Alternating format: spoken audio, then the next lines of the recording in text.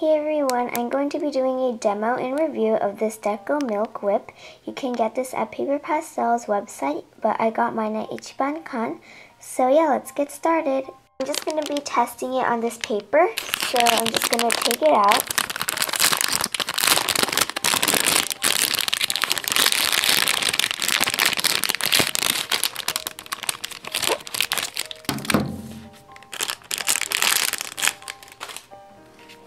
So this is how it looks like, and you just need to unscrew this and you will see this like clear plastic thing, and you have to take that off as well. And there should be also another plastic thing here and you should take it out, but I already used this once before so it's not there. And then you're going to take your icing tip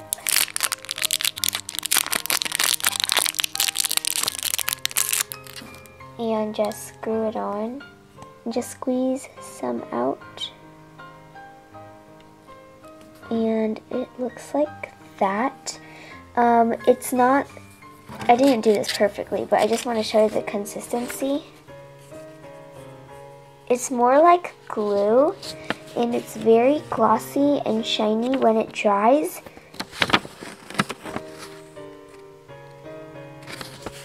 I don't know if you guys can tell on camera, but in real life you definitely can. And it's not super heavy compared to silicone.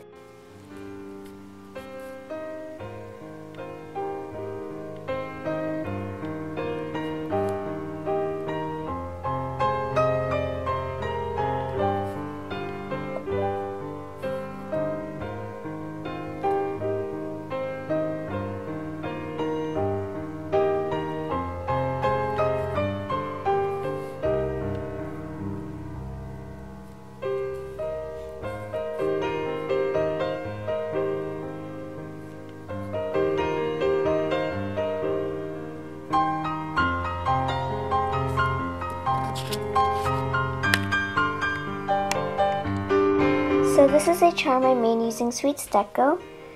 It is very glossy. I don't know if you guys can tell, but in real life you can definitely tell it is very glossy. And I just glazed the cone. I did not glaze this part, and I guess it looks very professional. I messed up because I had silicone on here first, but then I took it off and put this one on. So that's how this one looks like. I guess this one's okay. I don't really like it because it looks like glue and it's very slimy and stuff, but I guess it works well. So here's a little cupcake that I'm going to be decorating with the Sweets Deco Milk Whip. And yeah.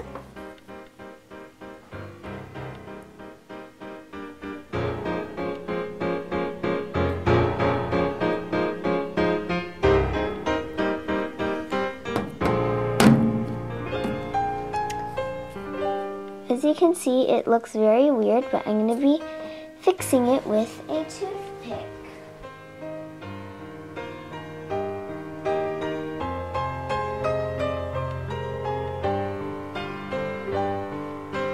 So that is how it looks like. I didn't really like the effect, so I used a toothpick and just swirled it around.